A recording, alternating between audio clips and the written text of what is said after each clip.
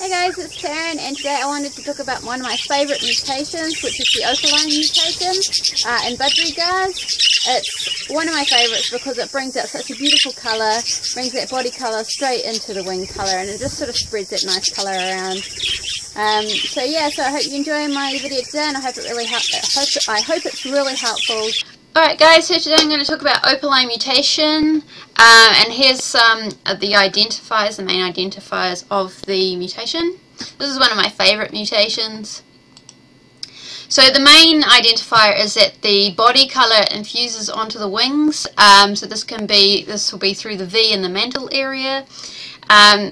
The World Budgerigar standard says that it's not to go through to the main flight feathers, so basically just the V in the mantle area should have the body colour infused with the flight feathers having no colour in them.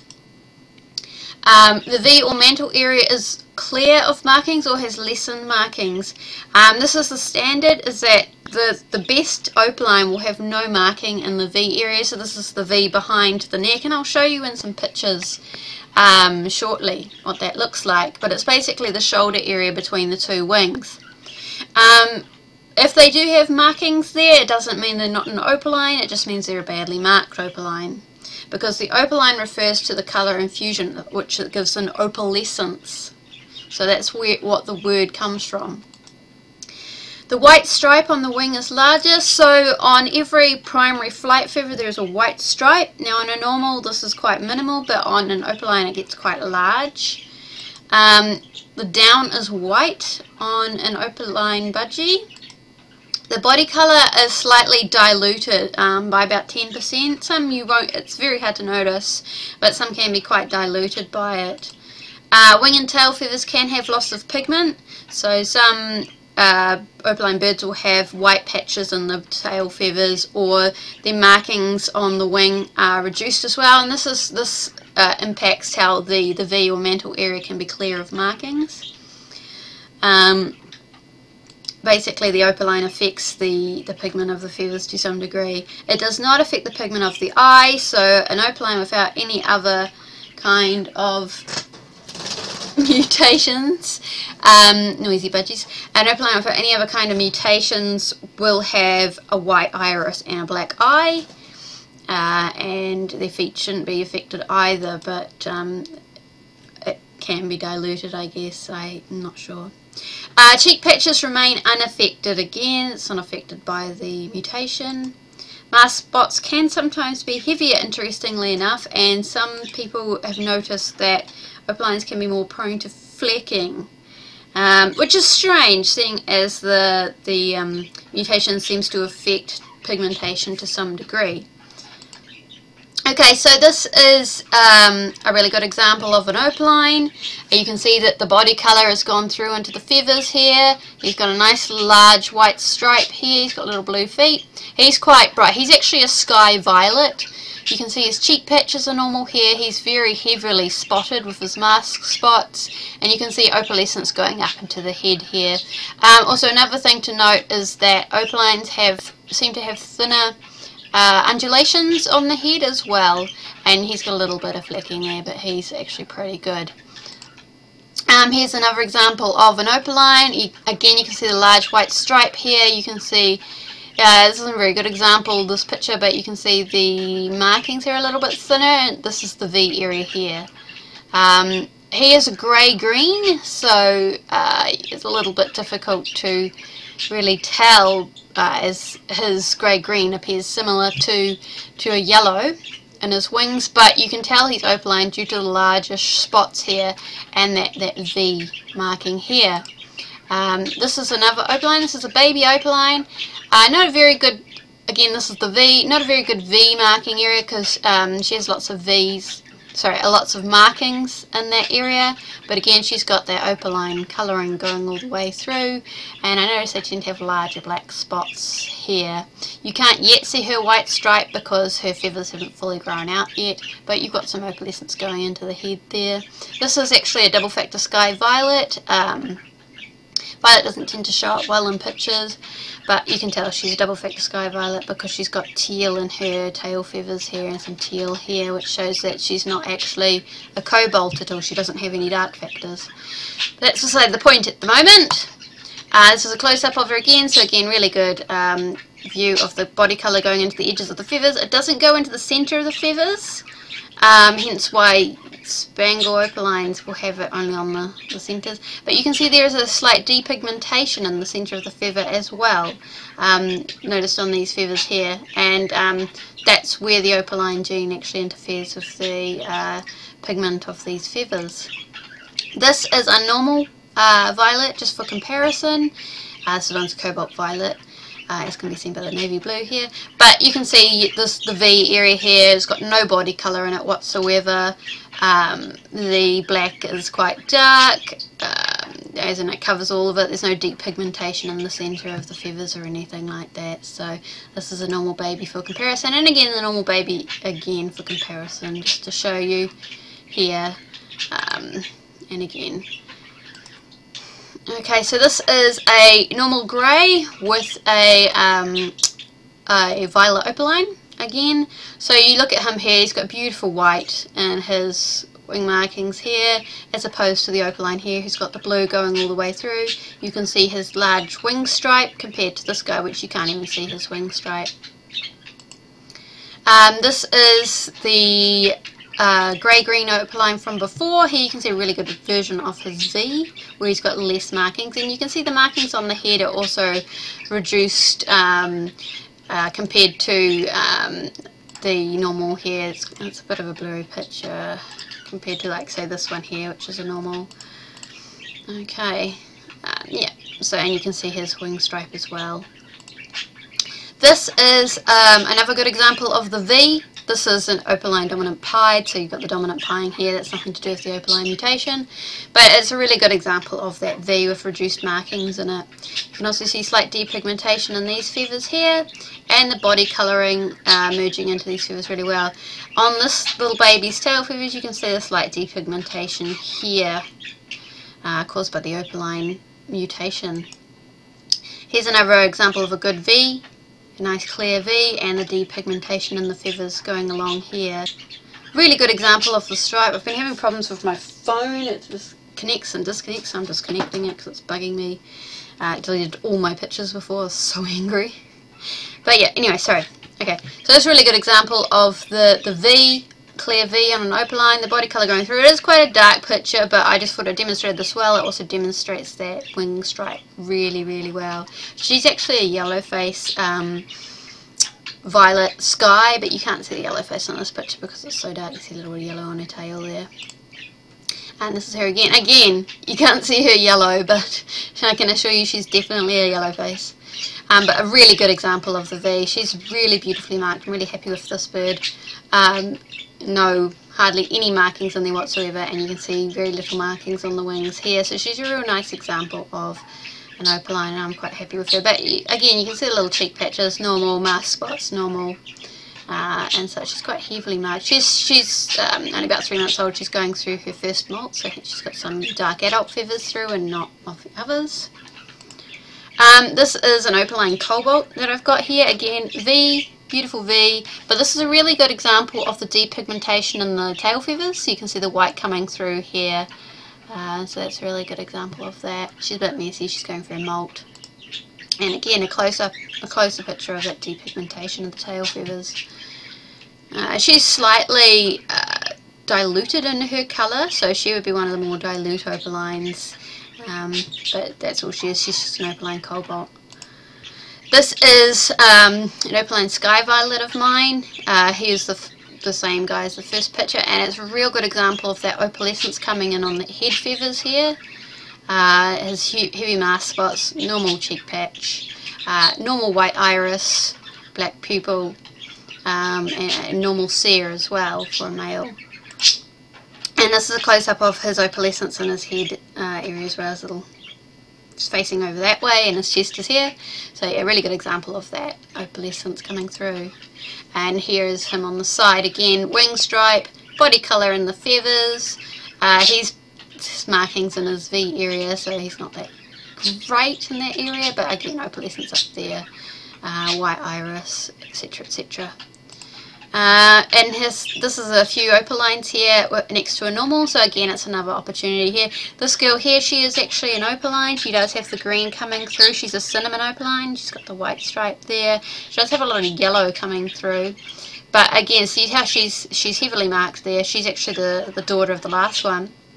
But compared that to a normal, who is, there's definite linings to where the markings, the undulations are. This is a grey-green opaline as well, and you can see where he is. So you notice that what markings they do have, they seem to be larger, patchier, but they also seem to have larger amounts of colouring around the marking, if that makes sense. She's also an opaline too. She's a violet cinnamon opaline. So yeah. So it's just a nice comparison between some opalines and a normal right here. This is the cobalt opaline from before, just a real nice example from the side.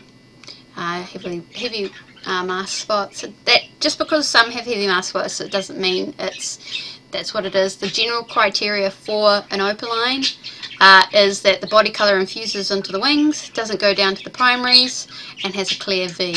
That's the main criteria. You can see some depigmentation of tail down there, but it's a bit difficult.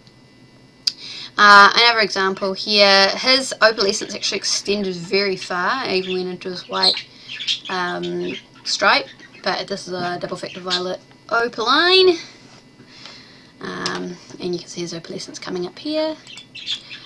This is a dominant pied opaline. Again, she's got very dirty V area, but she's an opaline because she's got that colouring coming through. If it's a normal bird, there would be no body colour up here. Again, another example of an opaline. You can see the depigmentation in the centre of these feathers. You can see the reduced black markings here, and his wing stripe with some opalescence in it. A female opaline, wing stripe, body colour and wings, clear V, more or less reduced markings, your main ones there. It also shows normal females there as well. So this is a normal. This is Alvin. He is a yellow face sky blue, but he's actually split to opaline. And in my experience, I have found that males split to opaline have a small amount of opalescence coming through. Now, even though he has colouring coming through, he's definitely not an opaline, and that's because his markings are actually very normal. He's got very normal shaped markings here. His wing stripe, you can see here, there's hardly anything there. He's a definite normal. And the way I can also prove that is I have bred him with an opaline, and if he was an opaline and I bred him with an opaline, all babies would be opaline, and they weren't. So, just in case you're wondering. But yeah, this is a really good example of opalescence. He was being a bit silly today, and he wouldn't let me take a very good picture. But you can see these wing markings. They're all very normal in the way that they're shaped compared to an opaline and such. So again, it just shows really good example of opalescence. So this is actually a fault in birds, this opalescence. You don't actually want it, but I find it's a really good way to differentiate a split cockbird from a non-split cockbird. And this is him again showing his opalescence off. But yeah, so he's a normal bird there. This is another normal bird. This is it's a sky violet again. And again, normal markings. The darkness goes up, right up to the top. Interestingly, I noticed that these ones are lighter. Just having a look at this, and maybe that's something to do with being split for opaline. But yeah, he's definitely he's split for opaline. As you can see, there's the opalescence in there, but the markings are of a normal bird, and you can see the white edgings here. So the blue is coming through, but there's definitely white edgings here. This guy here is a grey-winged spangle who's also split for opaline. You can see a bit of opalescence going through into him too. Also, and actually, last viewed, you can see very minimal white stripe, very minimal. This is a normal spangle as well, who is split for opaline, and he's proved that through breeding as well. And again, you can see the opalescence coming through, but this is considered a normal spangle, and I'll show you pictures of opaline spangles very shortly. And this is another opalescent normal spangle. So this is a normal spangle who's split for opaline, and it's just sort of coming through, but he is not considered a he's not considered an opaline. Yeah. Okay. And this is a grey wing demonstrating opalescence.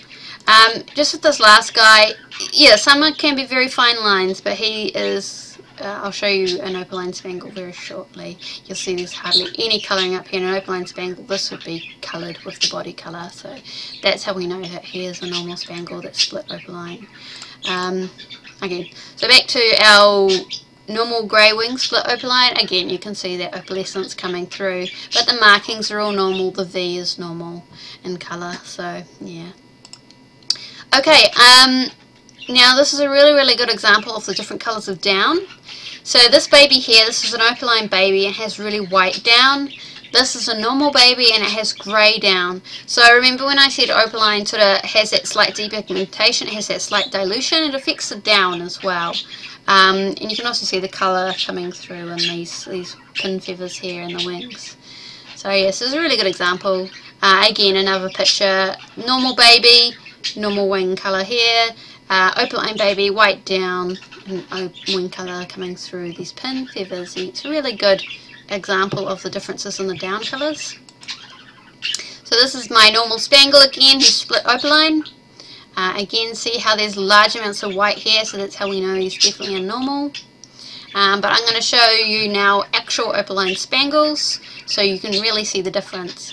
So here is a violet cinnamon opaline spangle, and you can see how much violet is actually in that V area.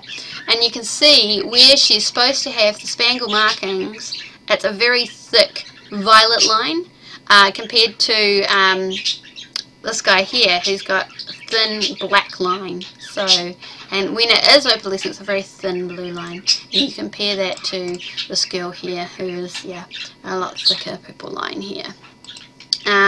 This is a golden face violet opaline spangle cinnamon.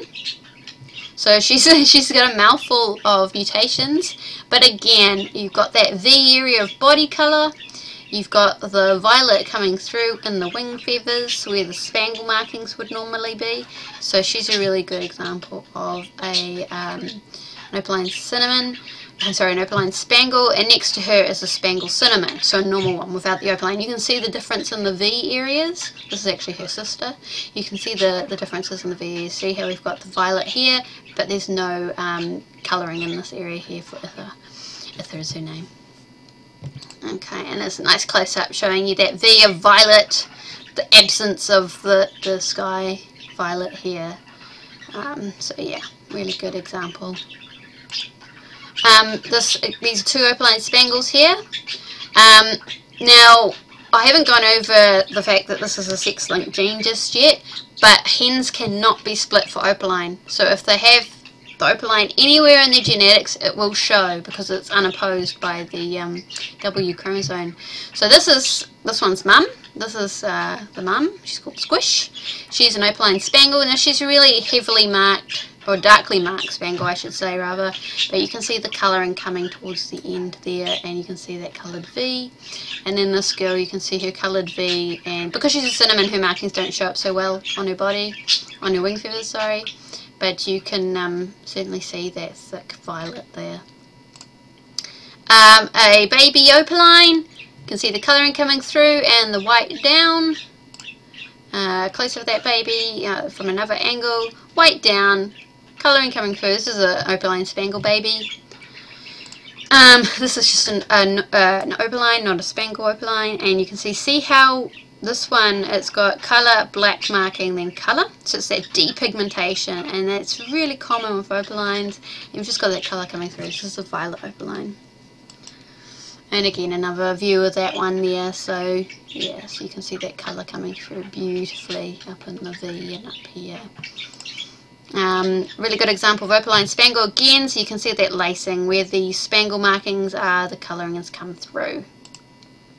And comparing the opaline spangle to an opaline, V, body coloured, Body colour in the wings, heavily marked V area, but that's fine. Slight depigmentation in the centres of these ones here. This little guy has actually got a little spot here, and I think he's split for recessive pied. Yeah, and then these are two opaline spangles together, and that just shows the lacing of the wings beautifully on an opaline spangle. And this is a close-up of the little opaline cinnamon, and you can see that colour coming through just on the edges of the cinnamon marking. And this is the two sisters together, so there's an opaline cinnamon and an opaline spangle. Oh. What? That's weird that I went backwards. Anyway, V area, and she's cinnamon, so she's a lot lighter. She's got that depigmentation going on the tail there. Undulations are thinner than a normal bird. And then we've got this little opaline spangle here. This is a little bunch of opalines. So we've got an opaline spangle, I think that was an opaline, just an opaline, and this is an opaline cinnamon spangle here. So you can see she's a lot paler looking than the others. So, breeding expectations with opalines. So, we'll just go through this. Opaline is a sex-linked recessive gene and is present on the Z chromosome. So this means that you need 2 copies for it to show, because it's recessive, so it needs 2 copies to show. Male birds have 2 Z chromosomes, which is analogous to our X chromosome, and female birds have a Z and a W chromosome, which is analogous to our X and Y chromosomes. So they're kind of flipped. In mammals, you know, the males are X and Y, and females are XX, but in birds it's kind of flipped. The females have the 2 different chromosomes, and the males have the same chromosomes. So they're homozygous. The males are homozygous when it comes to the sex chromosomes. So basically the female birds actually determine gender in birds. So yeah. So the sex-linked recessive gene, it's on the Z chromosome, and basically when you have a female bird, the W chromosome is shorter than the Z chromosome, so when you have that gene on that Z chromosome, it's actually been unopposed by anything else, so there's no other gene to oppose it on the other side, so it gets expressed. So the opaline gene, in this case, I'm going to represent it by a Z with a little O up there, and a normal gene is going to represent it as a Z without the O. So if we're going to breed an opaline cock to a normal hen, so we've got our opaline cock, these are the expectations we'll get. So each baby will get an opaline gene from the father on each side there, and then they'll get their normal gene from the mother, and then they'll get their W gene here down here. So we've got, you know, 2 Zs make a male, ZW make a female. So basically here we've got these birds are only carrying 1 opaline gene, and these birds are only carrying 1 opaline gene. These cockbirds here, their opaline gene is opposed by a normal gene here, so it will not express in these birds. These birds will appear normal. The hens, however, their opaline gene is not opposed by anything, just the W, so they will express. So we'll get a normal bird, normal cock split for opaline, opaline hen, normal split opaline cock, and then a normal hen. So basically what you'll see is all hens opaline, all cocks will be normal split opaline, so they'll appear normal, but you'll know that they're going to be carrying it. Okay, so if you're going to breed an opaline hen to a normal cock, the expectations are as we see. So an opaline hen, we'll see. So a normal cock, he's going to give a normal chromosome to half of his offspring, and then the other normal chromosome to the other half of his offspring. So all the offspring are going to get a normal Z chromosome. The hen, she's going to give half of her offspring, she's going to give an opaline Z chromosome, and half of her offspring are going to get W. So we've got all the cocks will be split opaline, but will appear normal. All the hens will be normal. So these are our expectations here. All the birds look normal, but the cocks will be split to opaline, so they'll be carrying opaline. So now we're going to breed a normal cock, which is split to opaline, to a normal hen. So our results are this. So the normal split opaline cock, he will pair normal. He'll give half of his offspring his normal Z chromosome, and he'll give half of his offspring the opaline chromosome. Now the hen, she'll give half of her offspring the normal, and then half of her offspring the W. So we'll get 50% of cock babies born will be normal. 50% of cock babies will be split for opaline but will appear normal. 50% of hens will be normal, and 50% of hens will be opaline. So these are our results here. So they'll appear normal, and half the hens will appear normal, but you'll get 50% of hens will be opaline in this case. So now we put a normal opaline cock to an opaline hen. So the normal split opaline cock will give half of his babies the normal chromosome, and then he'll give half of his babies the opaline linked chromosome. The hen, she will give half of her babies the opaline chromosome, and she will give half of the babies the W chromosome. So we get 50% of cocks will appear opaline, 50% of hens will appear opaline, 50% of cocks will be split for opaline, and 50% of hens will just be normal. So this is what you get. You get a nice mix. Okay, now it's pretty obvious, but I like to put it in anyway. Opaline cock to opaline hen. The opaline cock will give half of his babies the opaline chromosome on this side, and then half of his babies the opaline chromosome on this side. The hen will give all their babies the opaline, so half of the babies the opaline chromosome up there, and half of the babies the W chromosome. So it makes 100% opaline. So opaline cock, opaline hen, so you can see here what we've got. Hey guys, I hope this video is really helpful, and I hope you can now identify the Opaline mutation in Budgerigars. And yeah, thanks for watching.